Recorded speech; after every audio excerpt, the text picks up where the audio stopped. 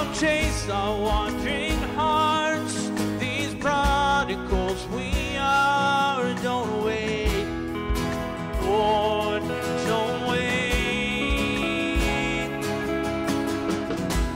Open up the heavens, pour out your presence. We want to see revival. Bring us back to you. Oh, how we need you to. We want to see revival.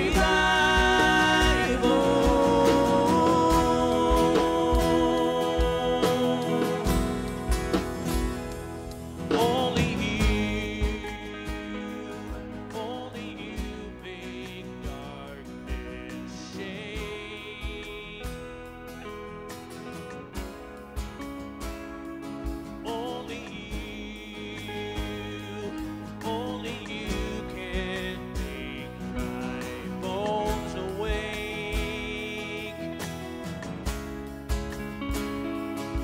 Come fill our starving hearts, these hungry souls of ours. We wait, Lord, we wait. Open up the heavens, pour out your presence. We want to see revival. Bring us back to you. Oh, how we need you to. We want to see revival.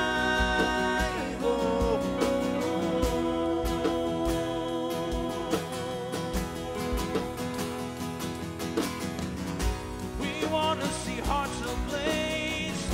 We want to see people changed. We want to see revival, revival. We want to see mercy win, the hopeless to hope again. We want to see revival, revival. We want to see lives restored and evil to win no more. We want to see revival, revival. We want to see miracles. Let heaven invade this world. We want to see revival, revival. Open up the heavens, pour out your presence. Lord, we want to see revival, revival. Bring us back to you. Oh, how we need you to. We want to see revival.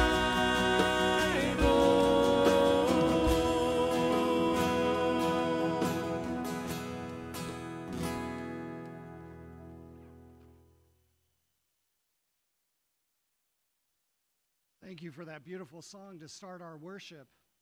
Welcome to worship today. I don't know if you've noticed, but there's a couple young adults that are wearing robes, and this is Confirmation Sunday for us. Normally we confirm our confirmands on Reformation Sunday, but this was an unusual year and a very special class of confirmands. So we get 2 for this service, 2 at the next service, and 2 at the last service. And we rejoice in being together with you for that. Just want to announce that we have our congregational meeting next Sunday at 1 o'clock. There's 2 ways you can attend. You can sign up online and attend here in person. We can have 93 people here in the sanctuary. And then if you sign up for the Zoom link, you can participate in our congregational meeting for the first time in the comfort of your own home. And they're also working on the way where there can be questions and answers and voting through Zoom as well. So wonderful chance to check in and celebrate all that God has done for us as a church through this last year. Invite you to that next Sunday. Also want to just give a personal word of thanks for prayers and cards and so many ways that you've reached out to me and my family at the loss of my mom. My sister and I left town really, really fast, and we were able to get down to Santa Rosa in time to say goodbye to her. And then we were on the verge of having to make the decision about life support, and she decided it was time to go home on her own. So we thank God for that, and we thank you for giving us the time and all the prayer and support. All right, I invite you to go ahead and stand up, and we're going to join in beginning our worship songs.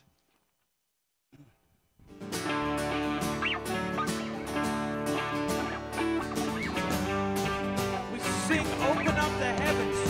When I was thinking about this morning, I was thinking, a lot of times when we say open up the heavens, we're wanting the heavens to open up that we can receive all that God wants to pour out on us. But this is our moment here when the heavens open, that we can just praise God for who He is, not for what He can do, but for who He is and how we love Him. So we sing, open up the heavens. We've waited for this day, we've gathered in your name, calling out to you. And your glory like a fire, awakening desire, will burn our hearts with truth.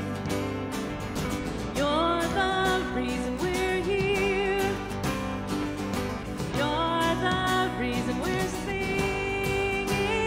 Open up the heavens, we want to see you. Open up the floodgates, a mighty river flowing from your heart, filling every part of our praise.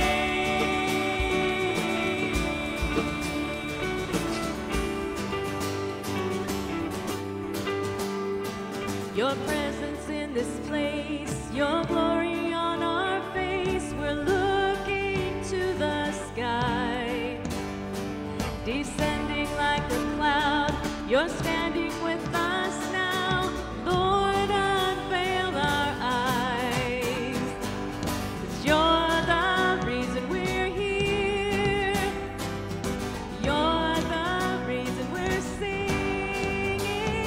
Open up the heavens, we want to see you. Open up the floodgates, a mighty river flowing from your heart, filling every part of our praise.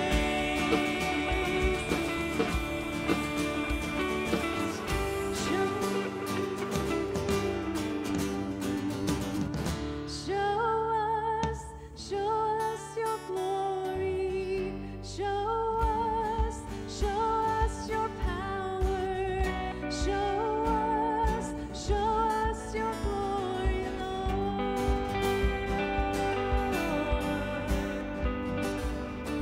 Show us your glory. Show us your power. Show us your glory, Lord.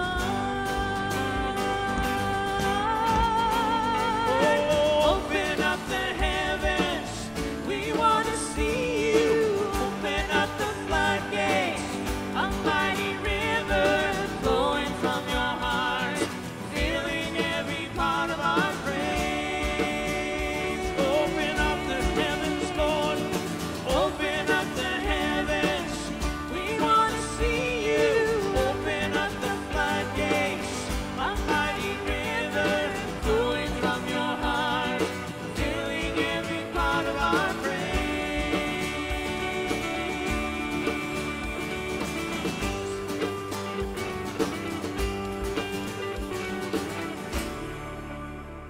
Father God, we stand in this place, in this moment, God, because of you and who you are.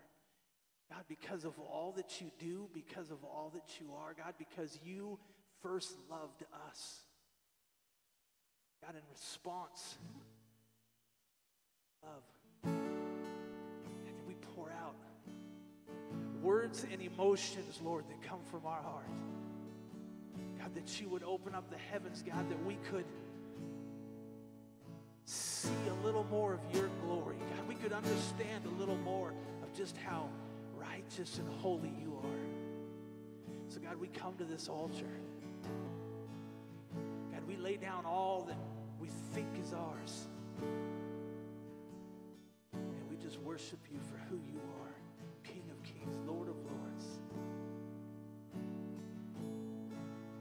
Are you hurting and broken within?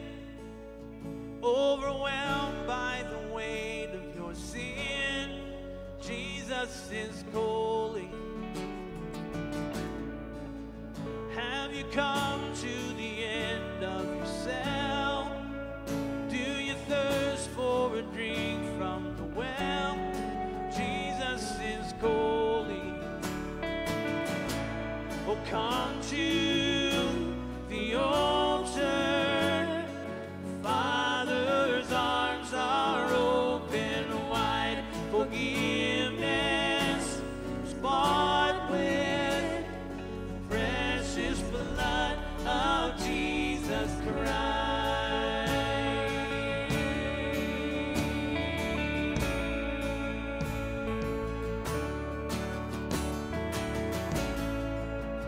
Leave behind your regrets and mistakes.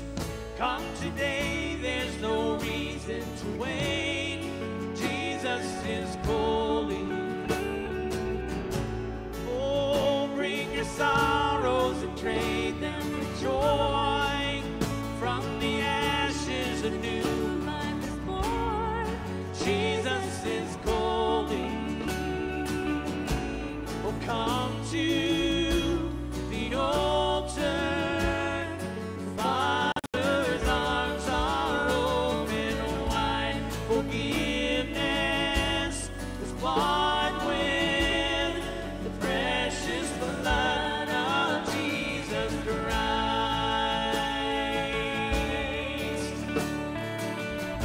We sing, oh, what a Savior. Oh, what a Savior.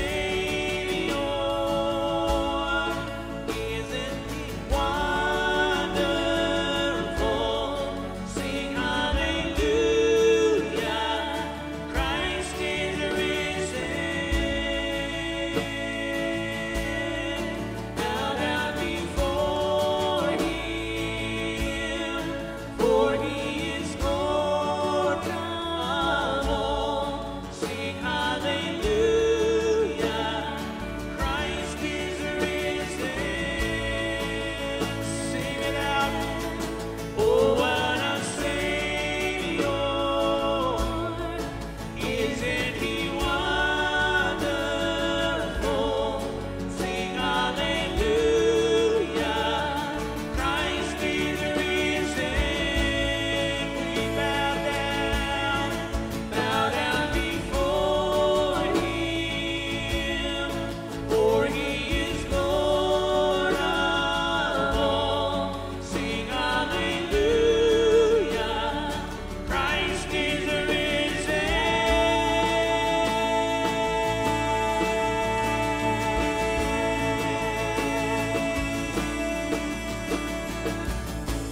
Oh, come to His altar. Our Father's arms are open wide. Forgiveness was bought with the precious blood of Jesus Christ.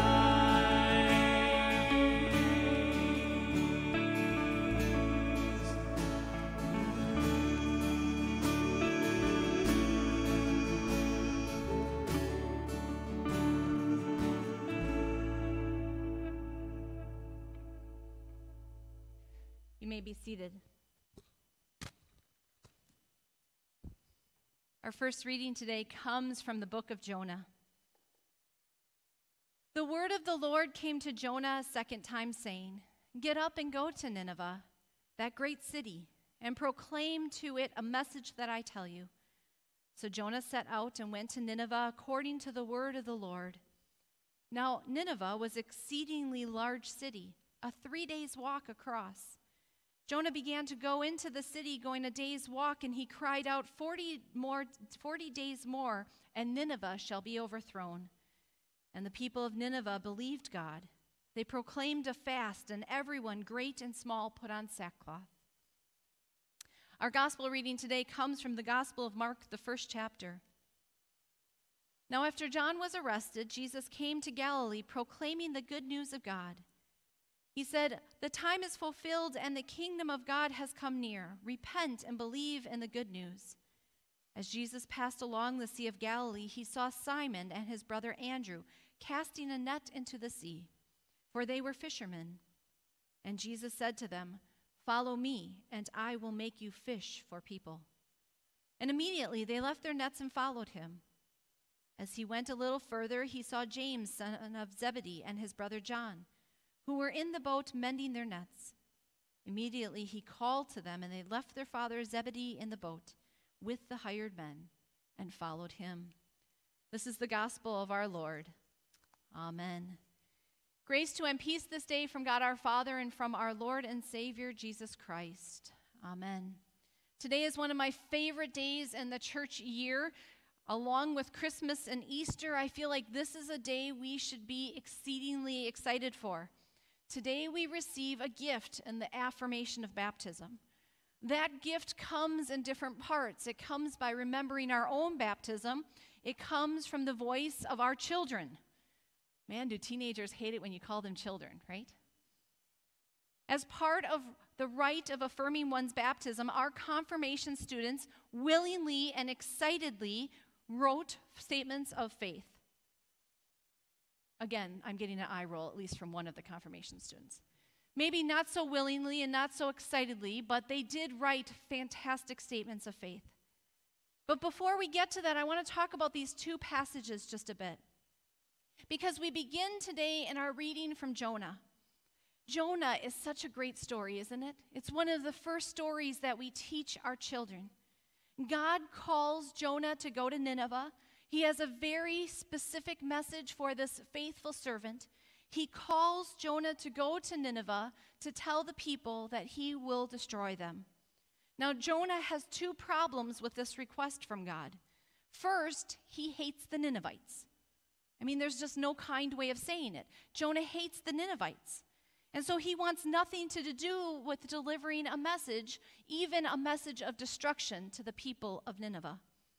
And so as we know the story well, Jonah hears God's demand. Good and faithful Jonah listens to what God is speaking to go to Nineveh, and instead he goes to Tarshish. Because isn't that sometimes what we do? When we hear God calling us to move in a certain direction, when we hear a clear message of this is what God wants us to do, sometimes we turn around and go the other way. Now, this is a story we love, isn't it? We teach it to our children. We love the way it's illustrated. Jonah has to learn a hard lesson in the soft belly of a whale. And when he finally has this opportunity to hear this message again, that's where we pick up in our text today. He goes the way God demanded. But now, like I said, Jonah had two problems with this. First, he didn't want to go to Nineveh. But when he arrived to Nineveh, and we read that the city is so vast it takes 3 days to walk across. He's only 1 day into his journey, and he's delivering this message of destruction and judgment. And immediately, we read immediately, the Ninevites repent from their sin. They fast and they put on sackcloth and they turn away from their behaviors and they turn back to God. And God relinquished from his judgment. See, that was Jonah's second problem, wasn't it? The love and grace of God was a problem for Jonah. Not for Jonah because it had delivered him from the belly of a whale, but it was for the people for whom he hated. He knew that God was loving and gracious and merciful. And he knew that if the people responded, he would relent from punishment. Immediately following this passage in the next chapter of Jonah, chapter 4, Jonah has this sacred fit with God. That's why I like to call it a sacred fit. Have you ever had a sacred fit with God? He says to God, I knew you were gracious and compassionate. You were slow to anger and abounding in love. And he's angry. I knew you were going to forgive them. I knew you were going to be just with them and exceedingly loving.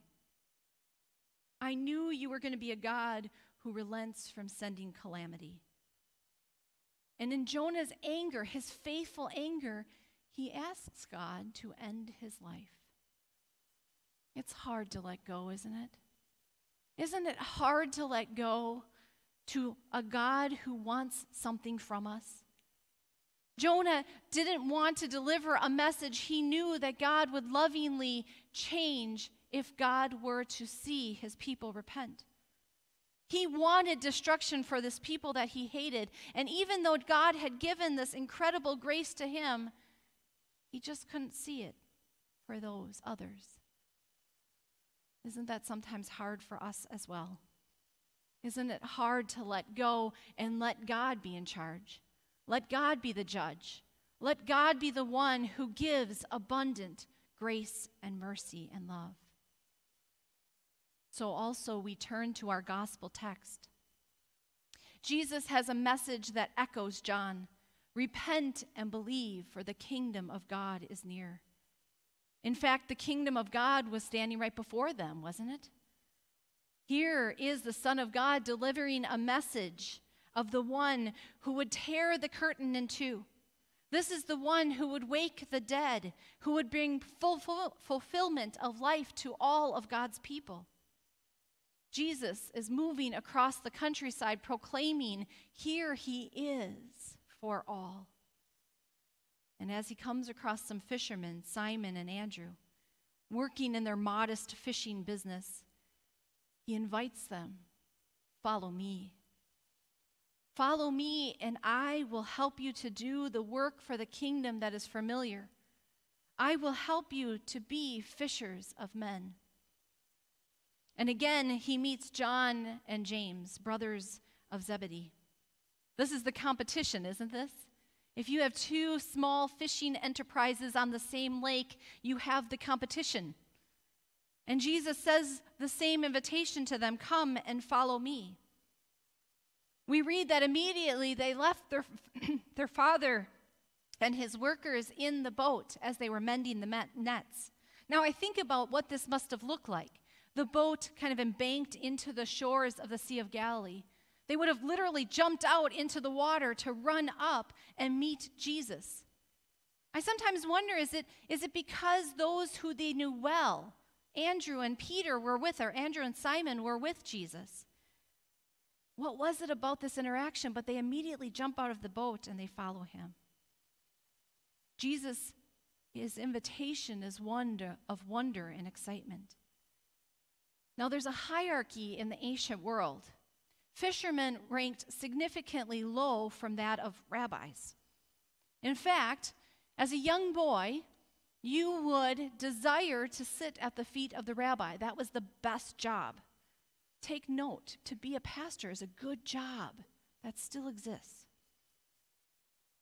In the hierarchy of the ancient world, to be a rabbi was a great job, but if you were not smart enough, if you could not retain the information, if you had a roughness, maybe you weren't from the right pedigree, you were dismissed to one of the lower classes, and a fisherman was about par with a carpenter. It was a rougher way of earning a living. So here we see Jesus standing on the shores in his seamless tunic.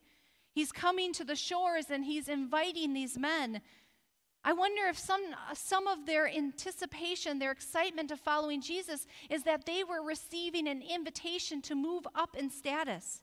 Maybe they saw in Jesus an easier way of life. Follow him and things could be better. Do we ever do that? Do we ever think if we just follow God, if we follow Jesus' command, if we tend to our lives and we do all of the fulfillment of the law to the best of our ability, we think somehow life is going to be easier? But here's what I love about this metaphor of fishing. It always gets me, right? Jesus invites the disciples to come and follow me. I will make you fish for men, for all people. But even in the greatest catch, even in the most excitement with the largest of fish, the fish has to die, doesn't it? To follow Jesus, to catch fish, is that life as you know it ends. Think about that. In all of the glory of a good catch, including the reality that when the catch comes to shore, the fish exist no more as they once were. Jesus is inviting these men now to catch people into a new way of life. He's inviting them to see a new understanding of God's kingdom. He's inviting them to know that God's kingdom is about to break through in a way they didn't expect and they might not know how to embrace. And here he is to teach them exactly what that's all about. And the only way to do that is to die to this world. Die to a world and the comforts of it. To die to the world and the rhythms and the conveniences of what we think life is all about. The only way to respond to Jesus and be fishers of all people is to die to what this world says and is right and wrong and submit to the one who is judge of all.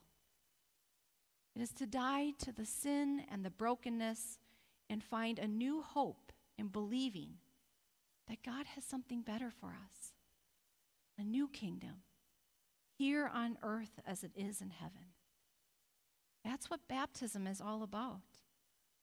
And as I think about these texts and this message in perspective to how we celebrate the affirmation of baptism, I am reminded that faith is all about letting go. To embrace your baptism is to know you want to live a life that is reflective of God, not of this world. You want to live a life reflective of what God has done, is doing, and will do in your life and in my life and in this great world. And even when you don't really know what that's all about, the invitation is still there. Today we celebrate our faith. And we celebrate that we are being nudged to speak into what we believe, and that nudge is coming from 6 amazing young men and women. Here's what I love about their faith statements. They're real. You'll hear a message that they don't have everything figured out.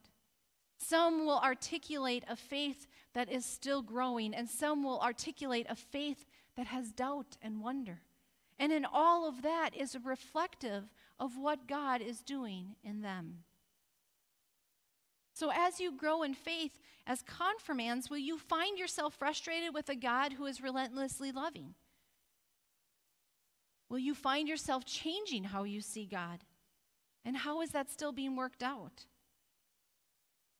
Are you going to experience a God who invites you into a life that is far different than what you've imagined? And for everyone else that is gathered, those questions are the same for us as well. See, that's the beauty of the affirmation of faith. While we celebrate this day for these two and for the others yet to come today, we are all affirming our faith.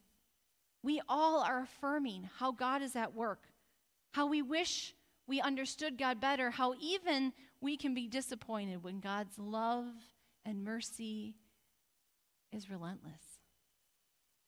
The other day, I was sitting with Maggie on the couch, and I said to her, Maggie, I'm just so proud of how you articulated your faith. It just warms my heart. I'm so proud of you. And she quietly said to me, I'm not going to be a pastor. And I said, what was that? And she said, I'm not going to be a pastor. And I said, could you say that louder? She said, no, I'm not saying it any louder because I don't want God to hear me say I'm not going to be a pastor. See, Drew, aren't you glad you're not my daughter? Today we listen. We gather and we listen to God's words speak to us. God's words speaking to us through these texts. God's words speaking to us through our young people as they grow and develop in faith. We hear God's words speaking to us to let go of anything that is holding us back. Let go of anything that is restricting God from working in our lives. Let go of anything that limits God's potential in our life. Let go and let God. Let God do everything else. And for that we say thanks be to God. Amen. As we transition to this part of the affirmation of baptism, dear friends, we rejoice to receive you as members of the Holy Catholic and Apostolic Church and into our fellowship in the gospel. At this time, we're going to hear not only Drew and Maggie's faith statements, but all of the faith statements from our confirmation students.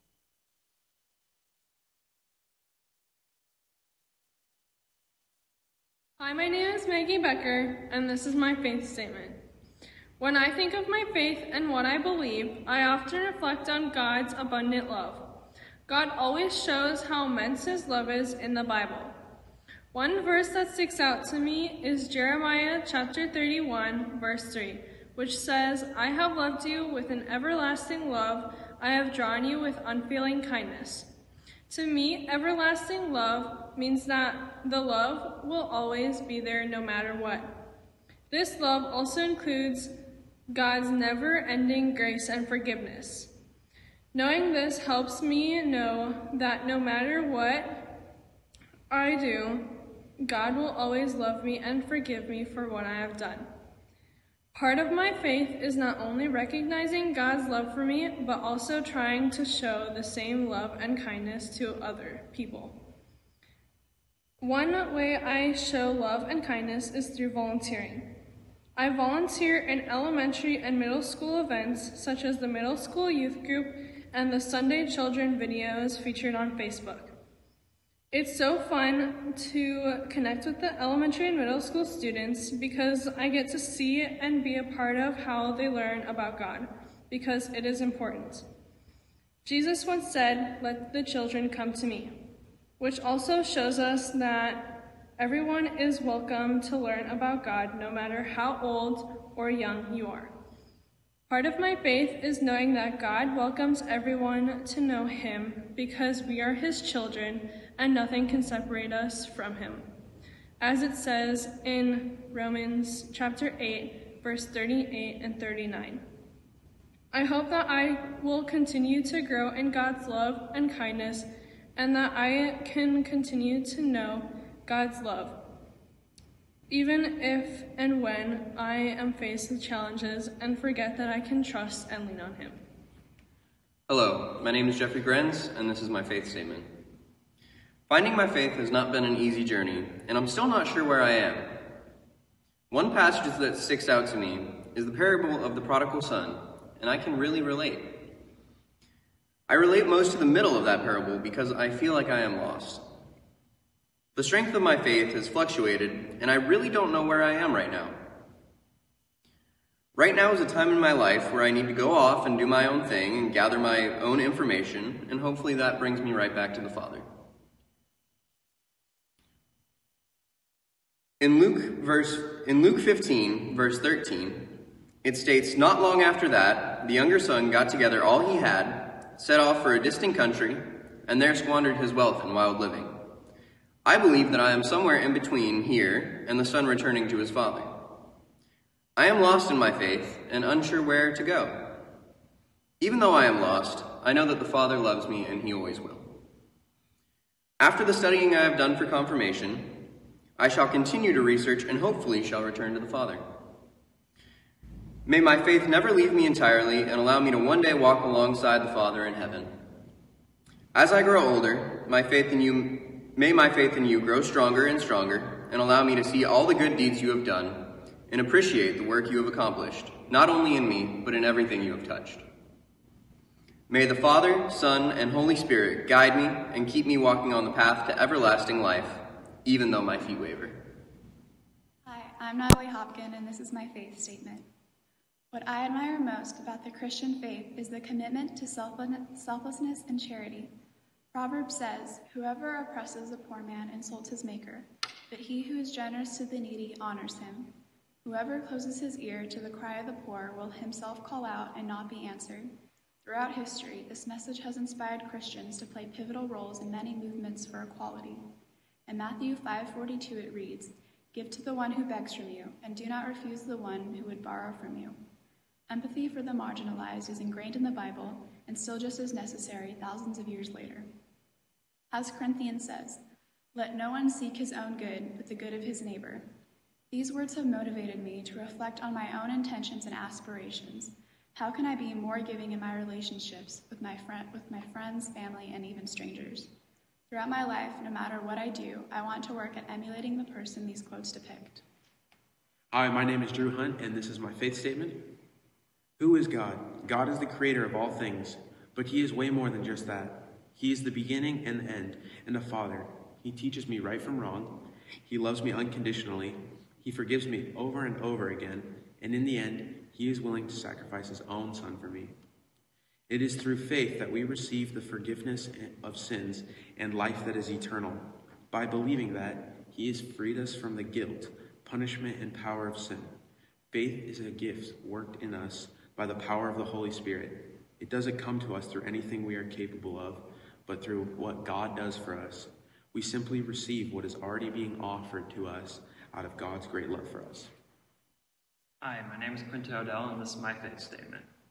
Born into a church-going family, Sundays have always meant going to our Savior's, but over time my perception of this time with God has changed. For the earlier years of my understanding, it meant going to Sunday school, then staying in the pew, singing songs, and running up for children's message, and down the aisle for children's chapel. This was the basis of my conception of church at the time. It was fun. As time progressed, I learned to deepen my interpretation of the stories of the Bible and my beliefs, instead of taking them at face value. A great example of this is parables. You read them, grasp the general story, and then expand what the story means by finding the underlying message and applying it to your own life. Take the parable of the Good Samaritan, for example. At first, it appears a story where a beaten Jewish traveler left on the side of the path was passed over by a priest and a Levite before a Samaritan goes by, treats his wounds, and takes care of him. Once you dig deeper into the meaning of this tale, however, there are multiple themes to this lesson. One being that it does not take a wrong act to sin, but refusing to do what is right. In disregarding the Jewish man, both the priest and the Levite sinned. Applying this to my own life teaches me that I should not only do good when it is convenient for me, but to seek it out and do my best to take advantage of opportunities to do good deeds. Taking things at face value isn't always beneficial, as demonstrated above, and much like this, blind faith should also be avoided at times. The best way to combat having blind faith is to listen to and express your doubts. If you are able to meet your doubts and overcome them, your faith will be stronger and more profound as a result. It's not a bad thing to have doubts about your beliefs and faith life. In fact, it's great to convey any uncertainties to someone you feel will have the answers for you. Just a few confirmation sessions ago, I had a question for Pastor Jody. If Pontius Pilate claimed to have washed his hands of Jesus' crucifixion, then why is it that the Apostles' Creed contains the lines "suffered under Pontius Pilate" when referring to Jesus? From that question stemmed a flow of knowledge from Pastor Jody that not only explained and helped me understand why, but also taught me quite a few things along the way. It isn't a bad thing to have doubts when it comes to God and Jesus, even the bigger ones, such as how do we know Jesus actually exists or existed? It's a good thing as it allows for you to voice your questions and create an extensive faith that makes sense to you. In closing, trust in the Lord and ask him to guide you through times of uncertainty. For in James 1:5 it says, "If any of you lacks wisdom, let him ask God, who gives generously to all without reproach, and it will be given him." Hi everyone, my name is Adriana Corella and this is my faith statement. A few months back, I questioned whether or not I should continue with the confirmation process. I wasn't sure I was ready to take this next step in my faith. After all, I didn't know everything about the Bible. I wasn't sure how I wanted to go forward in my life as a Christian, and most of all, I wasn't super confident in who I was as a Christian. Sure, I went and still go to a private Christian school, which instilled a solid foundation of knowledge of faith to me. I also consistently went to church minus COVID-19 times, and I was constantly surrounded by wonderful Christian peers, teachers, friends, and family, who all enabled me to see Christianity from many different perspectives. They expanded my very limited knowledge of my faith.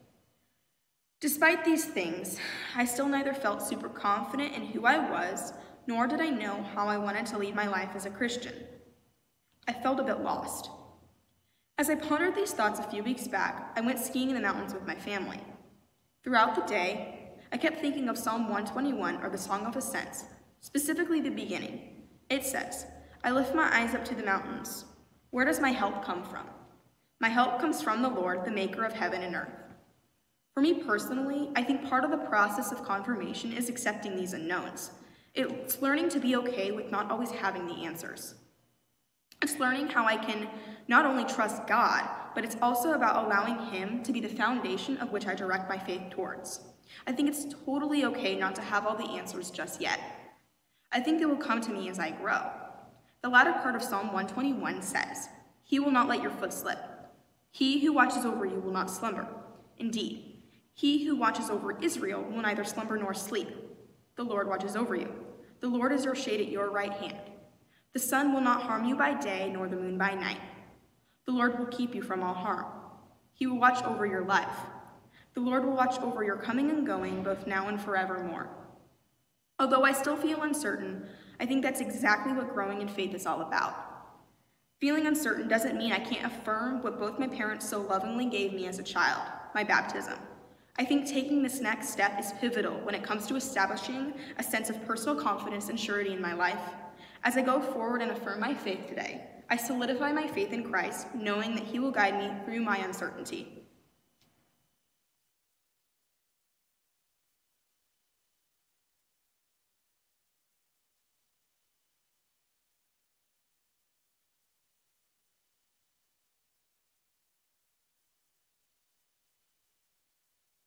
We invite the confirmation families to come forward. If you want to stand here, and Maggie here, and your families can surround you as we have the rite of the affirmation of baptism.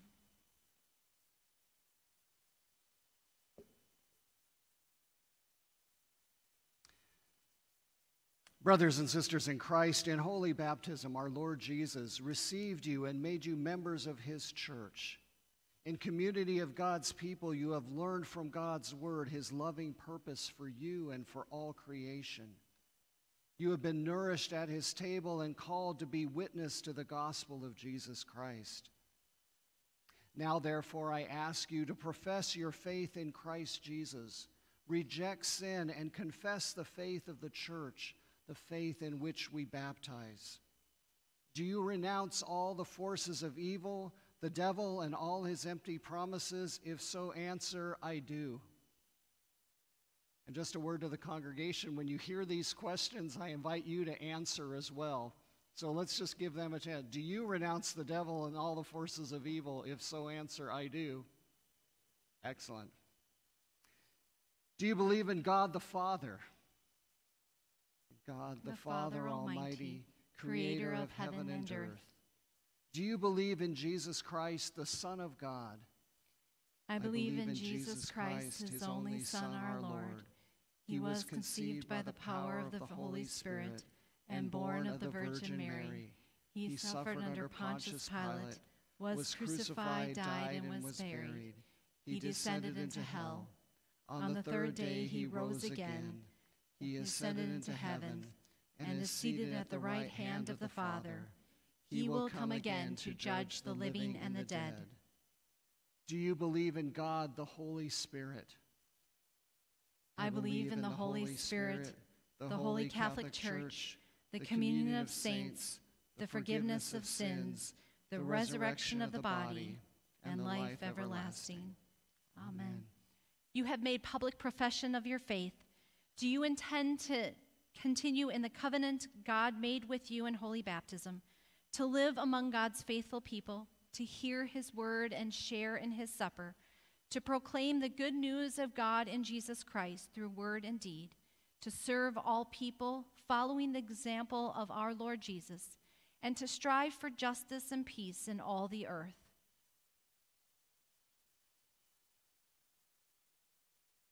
At this time, we have a blessing, and with COVID, we're going to ask your family to put their hands on you, and Pastor Tom and I will not, but we'll extend an arm over you individually. So first, we will go with Drew. Father in heaven, for Jesus' sake, stir up in Drew the gift of your Holy Spirit. Confirm his faith, guide his life, empower him in his serving, give him patience in suffering, and bring him to everlasting life. Amen. And to Maggie, I'm going to touch my daughter. Father in heaven, for Jesus' sake, stir up in Maggie the gift of your Holy Spirit. Confirm her faith, guide her life, empower her in her serving, give her patience in suffering, and bring her to everlasting life. Amen. Let us pray. Gracious Lord, through the water and the Spirit, you have made these your own. You forgave them all their sins and brought them to newness of life. Continue to strengthen them with the Holy Spirit and daily increase in them your gifts of grace, the spirit of wisdom and understanding, the spirit of counsel and might, the spirit of knowledge and the fear of the Lord, the spirit of joy in your presence, through Jesus Christ, your Son, our Lord. Amen. Amen. Congregation, I invite you to welcome these confirmands. Drew and Maggie, if you would maybe just step on the other side of your family so people can see you. And I invite you to welcome them with a round of applause.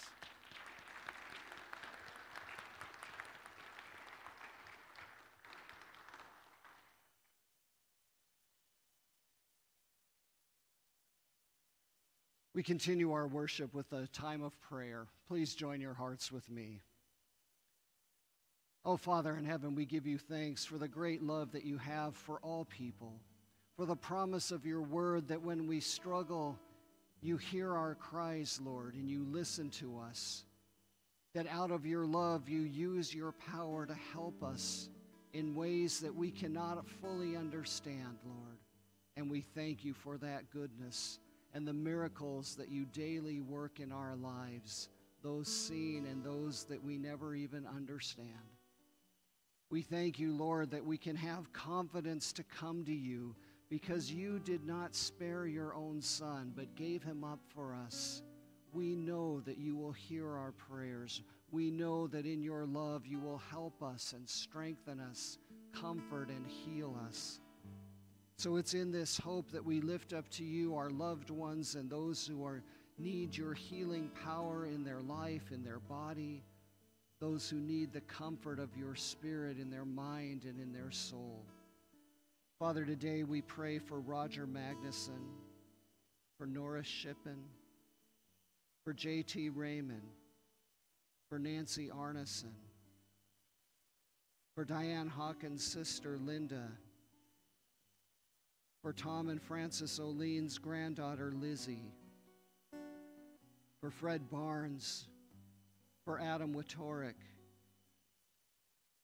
for Sally and Phil Nygaard's son-in-law Emmanuel, for Barb Sandberg, for Sandy Axon's sister Jackie, for Lori Andreas, for Trina Arneson, for Jim Moen, for Sharon Geyer's daughter Wendy, for Beth Peake's son-in-law Joel, for Carl Hadeen, for Dennis Pofall. We pray also for those who are grieving, for those whose losses are recent, and for those of us who grieve those who passed long ago. We pray that you would grant comfort and strength and peace in the midst of loss.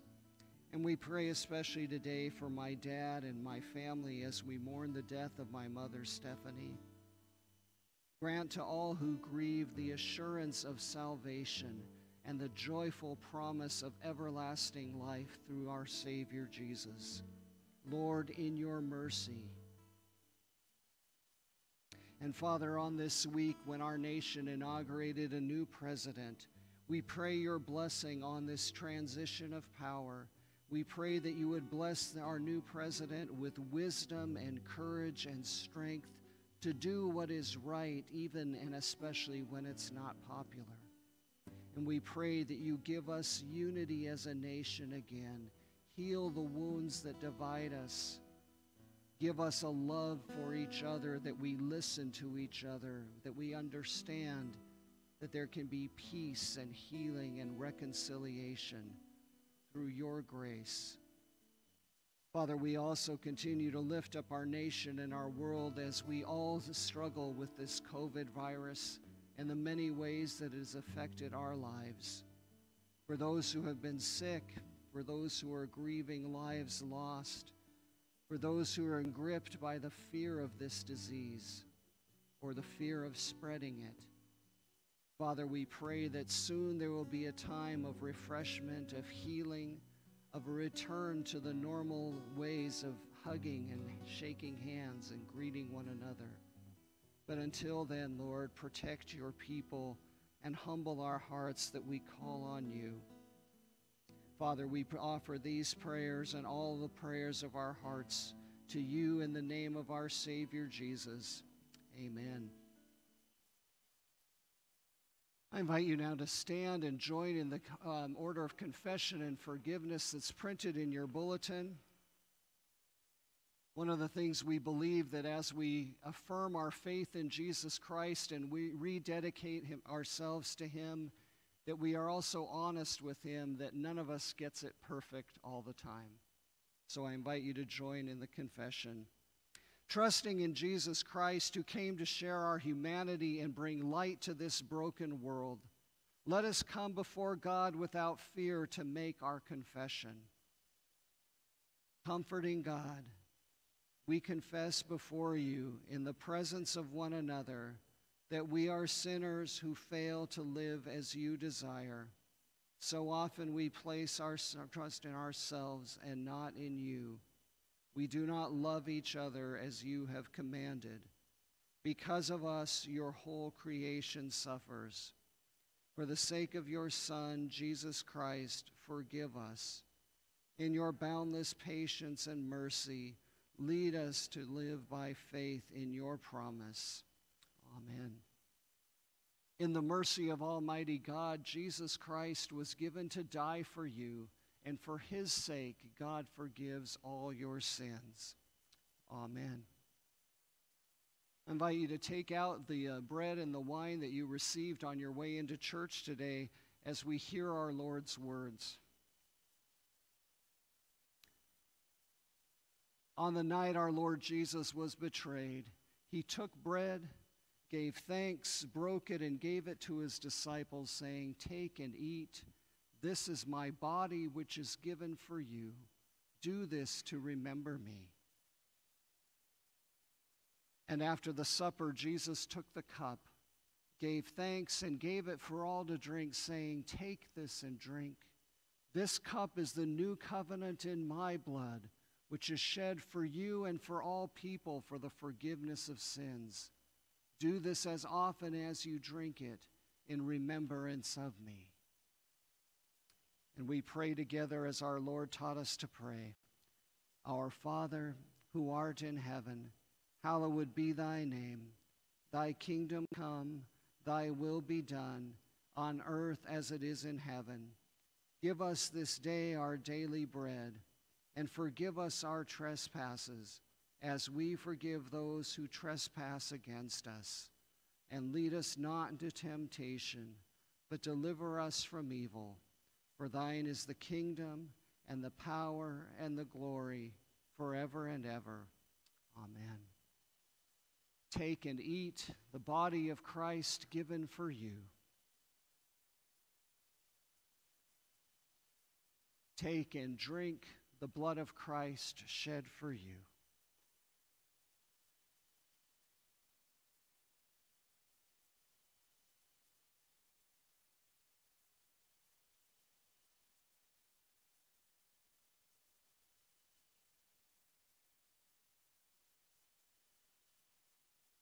May the body and blood of our Lord and Savior Jesus Christ strengthen you and keep you always in his grace.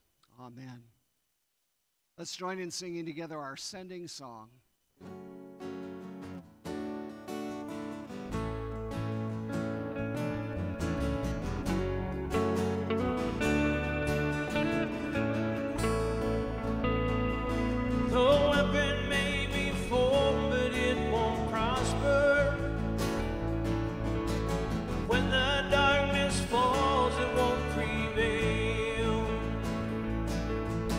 The God I serve knows only how to triumph. Oh, my God will never fail. No, my God will never fail. I'm gonna see a victory. I'm gonna see a victory. For the battle belongs to you, Lord. I'm gonna see a victory. I'm gonna see a victory. For the